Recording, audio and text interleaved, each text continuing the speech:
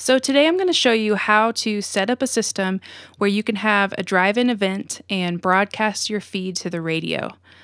I'll show you two ways of doing this. One is fairly inexpensive and easy to set up, and the other is a little more complicated, but it does give you more options.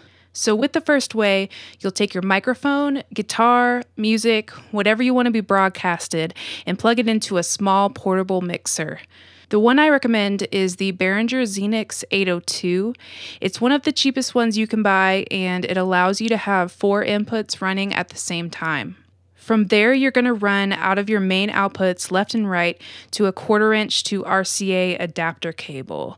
The reason you want RCA is because that's the only type of input that is on the FM transmitter that I recommend. I think this is the cheapest FM transmitter of this size you can get, but I have used it for over a month now and I haven't had any issues with it.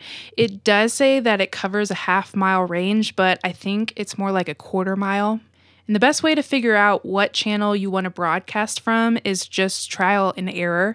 So just find a clear channel, try it, and see what works for you. Both of these things you can power off of a cheap car power inverter. Something like 300 watts is more than enough power for this setup. So if you want to be able to run a bigger live band or have loudspeakers to give people the option of listening outside of their cars, you're going to need a generator to power this. I've used this 8500 watt generator for our setup and it works great. It's just loud, so put it as far away from your stage as you can. And here I am using a Midas M32 console. It's basically identical to the Behringer X32, just more expensive. So I would recommend using the Behringer for this setup. I have some studio monitors set up so that I can hear what's being broadcasted to the radio, which is a slightly different feed than what's going to the loudspeakers.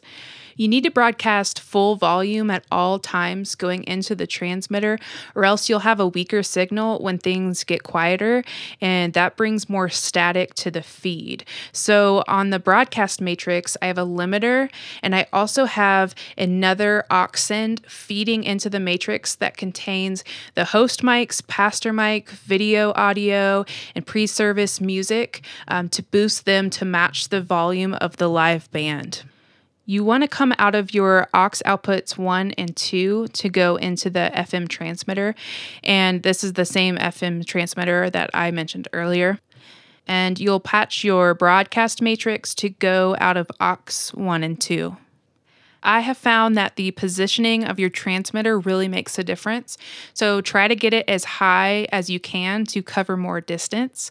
I just gaff tape it to a pole, and that works for us. So that's the basic setup. Let me know in the comments if you have any questions.